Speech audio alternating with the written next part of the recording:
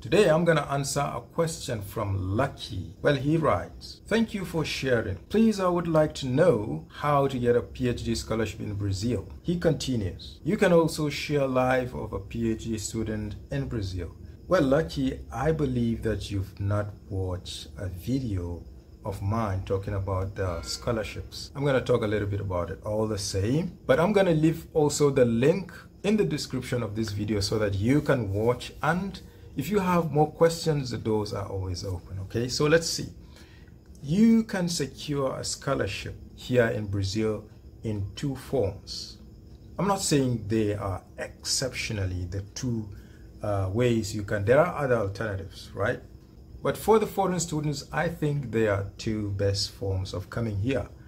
The first is the PEC-PG.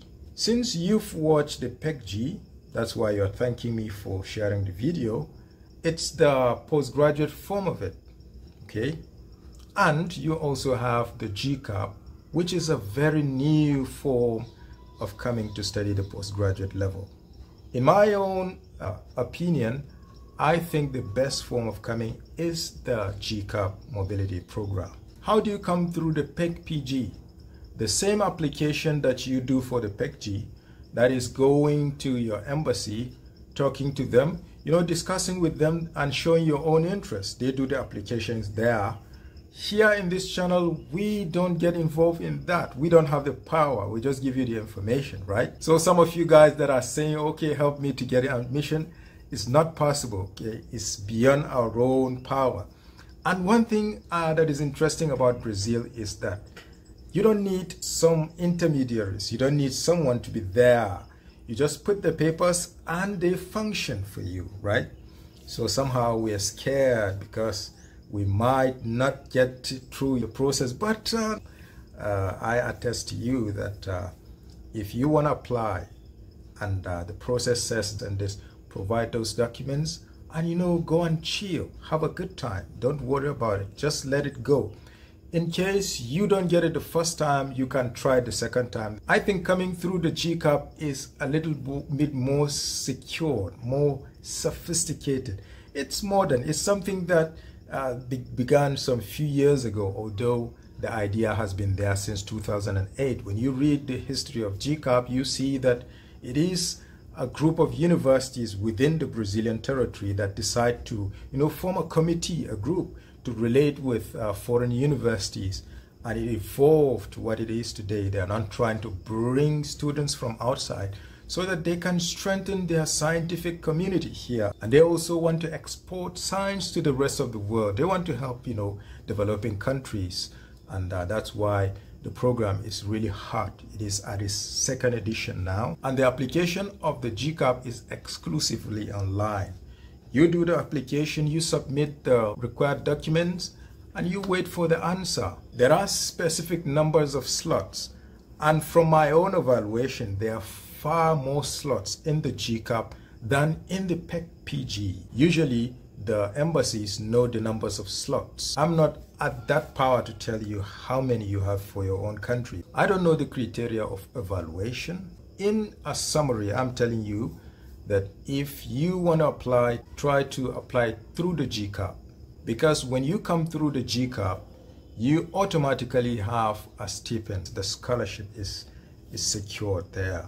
You are not coming and then you kind of doubtful, okay, am I going to receive a monthly payment so that I can maintain myself here in Brazil or not? Talking about the life experience of a PhD student, it's actually been wonderful in general because you have understanding teachers or lecturers, I must call them with respect, of course. Brazil actually has a very well-formed lecturers in general, okay? In fact, I started feeling that at the graduate level, in my own opinion, where I really found it a little bit difficult during my master's because I went in without a scholarship, right? I'm not coming in as a PEC-PG student, not even as a GCUB student. I competed with the Brazilians. So when I went in like a Brazilian, and I had to compete for the scholarships too. And for the Brazilian students, you have limited scholarships, most especially if the caps of that university is low. There is a video where I've explained a little bit about the caps. It's the grading of the universities. So when you have higher number of caps, you have higher availability of scholarship. So it means that when you go to a program where the caps is high, you have higher chances of getting scholarship as a Brazilian, right? So I went to a relatively low, not very low caps, right? When I got there, there were about 2 or 3 scholarships for about 12 students. So you had to compete. And, you know, I went in not at a very good placement. I didn't have very good curriculum. So I didn't secure the scholarship in the first year. I was working and studying at the same time. Man, it was really tough. Well, let's talk about the doctorate level. Doctorate level started at the beginning of the pandemic. I remember I was called, I think, few weeks before the pandemic. I was sent a letter. I was on the supplementary list because I've spoken in one of my videos that my curriculum wasn't good. I didn't have publications. And for you to, you know, get an upper hand in the placements here in Brazil, you need to have a good curriculum. Publishing articles, participating in events, research. Most of these productivities, they count a lot, not just your scores, your grades. You know, your CGPA is 5.0 and you have 0 productivity. That is nothing, absolutely nothing, okay? So you have to produce something. And that was my situation. I didn't have productivity. So I was on the supplementary list. Where I was accepted is one of the best chemical engineering courses in Brazil. It has the maximum points. That's the caps is maximum. And you know, I was really surprised and happy at the same time. Man, it wasn't easy. I will become a doctor. All of a sudden, you know, I said, wow, how did I start? I started remembering my life in the village in Bauchi State. Well, you know, that guy that just wanted to guarantee his breakfast, lunch, and dinner, all of a sudden he is dreaming of becoming a doctor, you know. The feeling was really great, you know. I was sitting and looking at that email, you know, and then imagining myself. I said, crawling or whatever, I'm going to finish up this project. I'm going to go and do my doctorate, and then whatever I might face there's no problem. So I started, you know, making up my things. I spoke with my wife, you know. It's a little bit difficult because you have a family and you have to go to another city. And then, you know, it was really hard. And all of a sudden, the pandemic hit. I think I was supposed to travel that week. So the top universities started closing up. And then I think about 2 days later, I received an email from the university where I studied my doctorate. I received an email that they had suspended all the activities, that they were transferring everything online. Well, to me, it wasn't kind of a relief, yeah, because it was a very difficult period. You know, the pandemic was really hard here in Brazil. And but at the same time, I was, you know, in a position of not comfortable with travel. I wasn't prepared to travel at that time, right? So I ended up, you know, staying at home and doing most of the studies here at home. I think the biggest challenge was the contact I didn't have, because usually you get clues from your colleagues. You are in the same class. Maybe you guys are researchers, you know, talking about some things. Okay, this guy brings an idea. The other one tells you, oh, if you do this, this happens. So this was one of the biggest challenges that I had. And it took me a long time to discover some answers to some errors that I was getting, you know, weeks. I spent weeks, months, you know, doing some little things that I could learn in few hours, you know. So it was really crazy. At this point, I want to talk about the project that I developed. Okay, I work with computational fluid dynamics. I study the behavior of the particles, that is the droplets emitted, you know, during human respiratory activities like sneezing. I have two supervisors who aid me with this project, and the experience has been wonderful. It was really a very great challenge. Even though I had worked with CFD at the master's level, I was working with another software, and everything was different, everything was new. I was working with a different model, so I had to like start everything from the beginning. And so I kind of found it very tough. You know, I spent a lot of time, you know, working, you know, extra hours. So somehow I got stressed up. At one point I was thinking of impossibility, right? Not I personally giving up, but it was impossible for me. So I was like, would I be able to like do this or not? That doubt was like ringing all the time. But you know, that spirit, where are you coming from? You try to think of your past, you know, where you're coming from, what you've faced, the challenges, and then you say, what? This is just a small step. You keep moving, man. So I always have motivation, always have motivation. That's why I tell people, okay, if you see me not doing something, it's because it's beyond my capacity, not because I have given up doing that. So that's me. And you know, with time, things started working on fine. You know, I started getting a little bit comfortable with the modeling, and started writing up some things, one or two things, you know. And also, I went to the university after the pandemic. Talking about the subjects, if you are coming for your doctorate, maybe outside, you might have to do some subjects. There are, you know, obligatory subjects that you find. Usually, in the chemical engineering, you have 4 of them.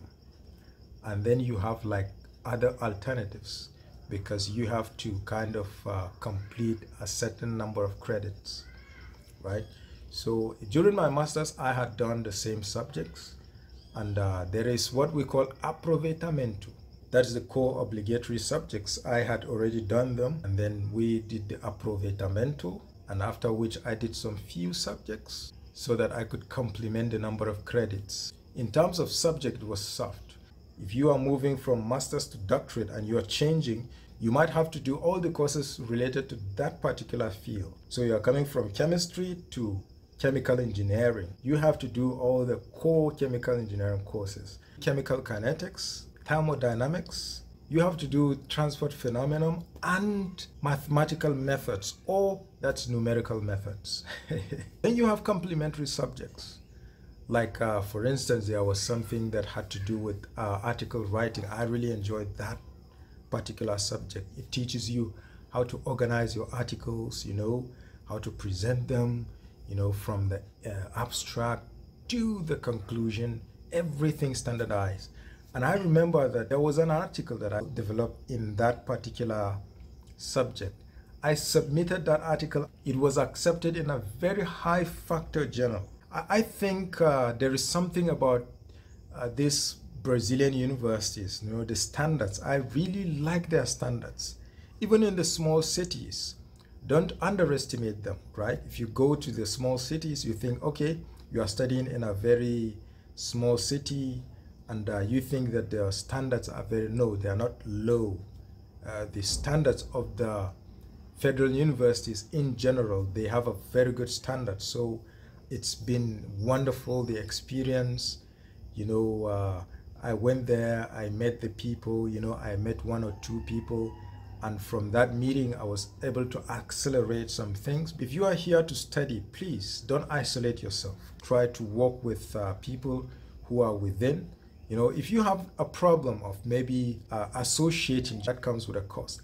Low productivity, you become a little bit stuck with simple issues, things that could have been, oh, don't put it that way, do it that way. I've seen that, right? I discovered something after like 4 years in just few seconds. Like, I work with a cluster. I do all the models on my computer here, and the university has a cluster where I do all my simulations. So I take the model and I send it to the cluster, and there I try to, you know, do the calculations. So what happens is that the cluster has a resolution of the screen. reduce. So somehow when I put the when I try to do the configuration, it doesn't give me a full screen, and when I scroll, there is a part that doesn't show, and I need that part, right? So I battle with that, and sometimes I have to bring it back to my computer, reconfigure it, and then send it back, right? And there was a day I was talking to my teacher, and then he said, "Oh, let's do this." We opened something, and then he did some little configuration, and everything started working, So I was like, wow, it's good to work in groups, It's good not to isolate yourself. So when you're studying, try to mix with other people. Try to talk to other people. If there is a difference, try to iron out the difference, okay? There are people who, of course, you wouldn't mix together, but at least have a meeting point where you guys can, live in harmony. See if you can exchange ideas, all the time information come, all the time. So there are some things that you discover, from those casual discussions, right? So this is basically the experience, and see you in the next video.